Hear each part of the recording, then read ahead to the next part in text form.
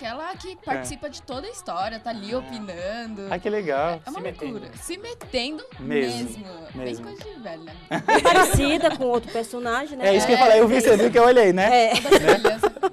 Ela já viu que eu fiquei olhando, assim, bicho idêntico. Mas ela morreu com 104 anos, então a gente sabe que ela vai diminuindo, vai ficando, né? Chega lá.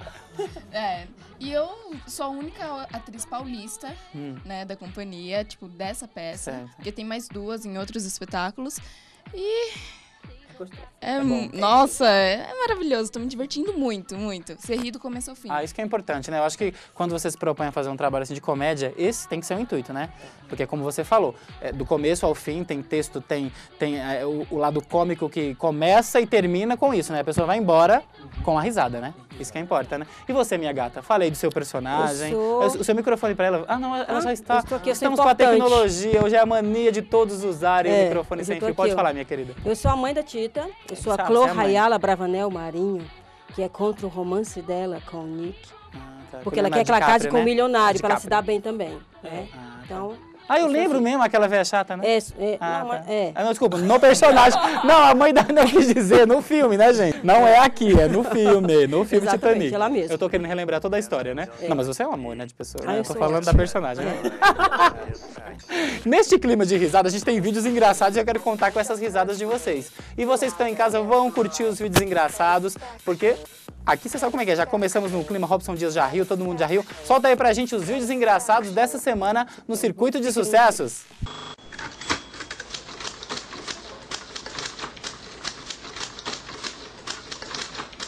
Schon vom 21. Jahrhundert gehört?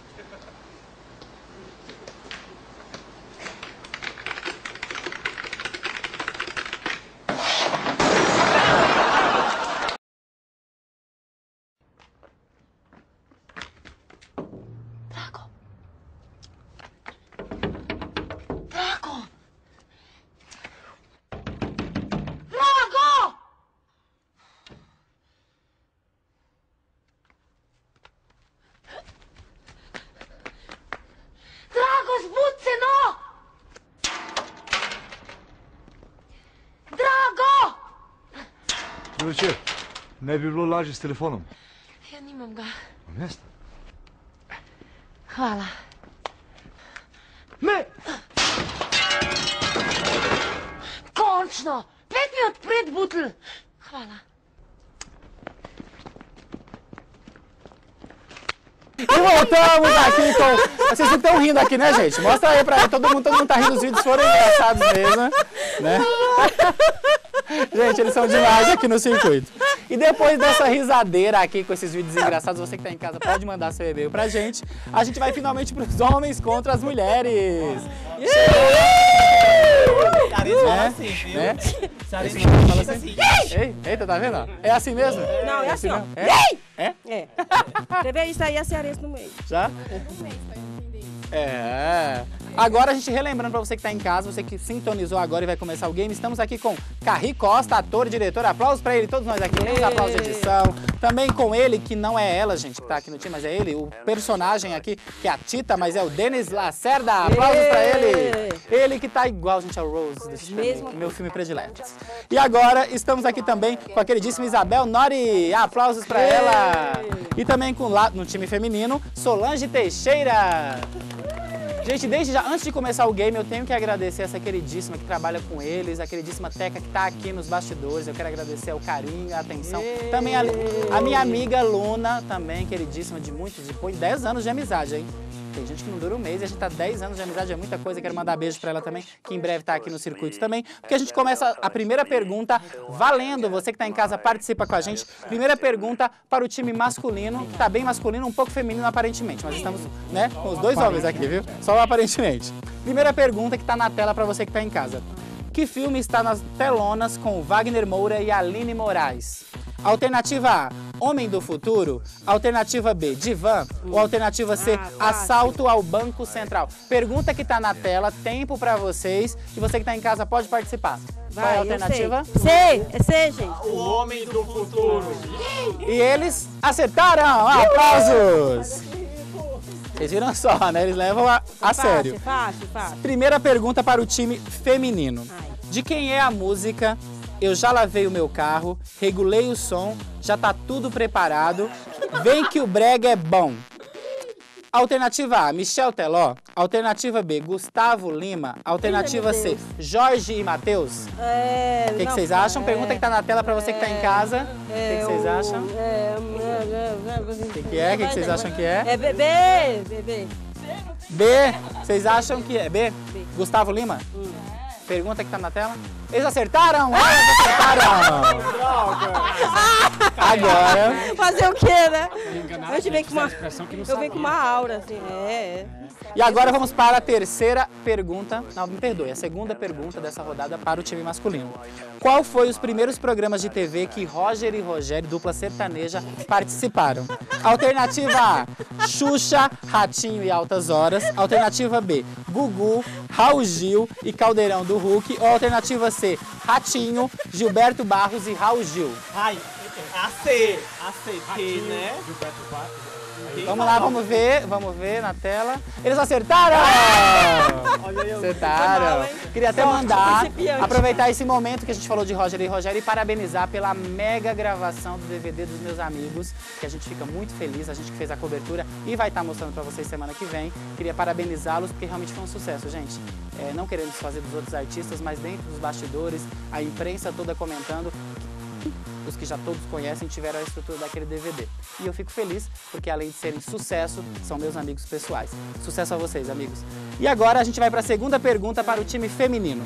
Entre vários bordões feitos pelo Bozo, qual ficou mais famoso? Alternativa A, dá uma bitoca no meu nariz. Alternativa B, alô criançada, o Bozo chegou, trazendo alegria para você e o vovô. Alternativa C, papai papudo, que horas são? São 5h60. Qual é a resposta? Para vocês, qual é a alternativa correta? Entre vários bordões feitos pelo Bozo, qual ficou mais famoso? Pergunta que tá na tela e alternativas. Vai B! Tá tudo B. Você acha que é a alternativa B, alô criançada, o Bozo chegou, trazendo alegria para você e o vovô? Mas não foi. Ai, eu sei! Resposta que tá na tela é a alternativa C. Papai papudo, que horas são? São 5h60. Perderam, né? E agora o time masculino tá vencendo, hein, produção? Tá 2-1. Agora, né, nós temos seria pra vocês a segunda pergunta. A terceira? Então, beleza. Então, a terceira é pra vocês, depois pra elas que foi a segunda, né? E agora pra vocês a terceira. É que a minha produção me avisa, é isso mesmo, meu ponto me avisava. Que personagens do Disney Club viviam em um sótão secreto que só abria com a senha que ele escrevia da calculadora camuflada dentro do livro?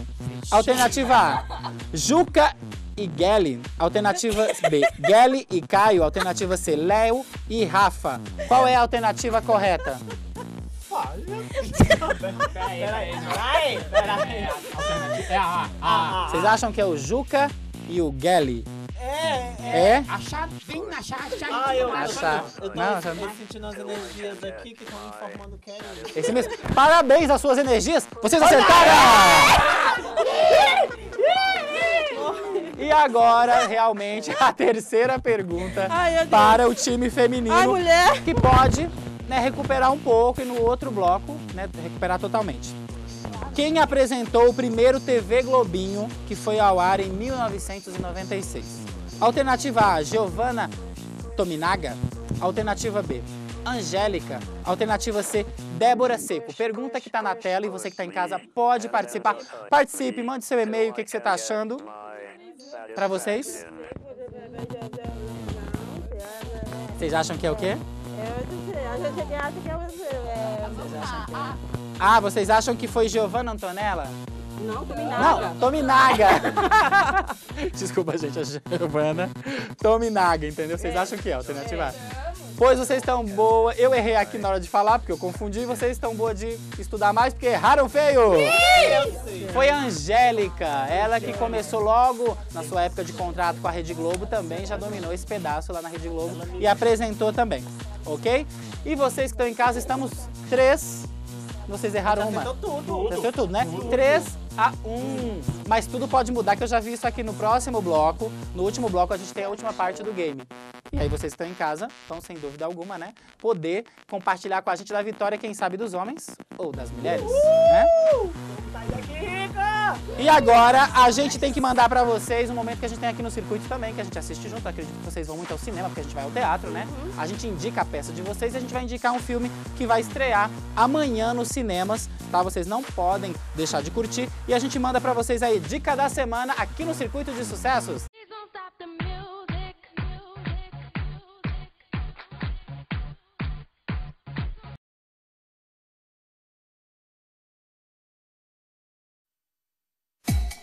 A recent study showed that women with young children don't sleep through the night. Researchers were at a loss to explain why.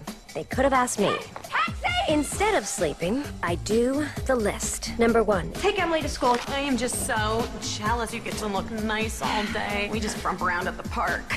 Number 2, keep my head above water at work. Hey, are you running a little late this morning? I have 2 choices here. The man's excuse, bad traffic, down power lines, faulty carburetor, or mammogram. Oh. Number 3, spend more time with Richard. You must be completely exhausted. Not completely.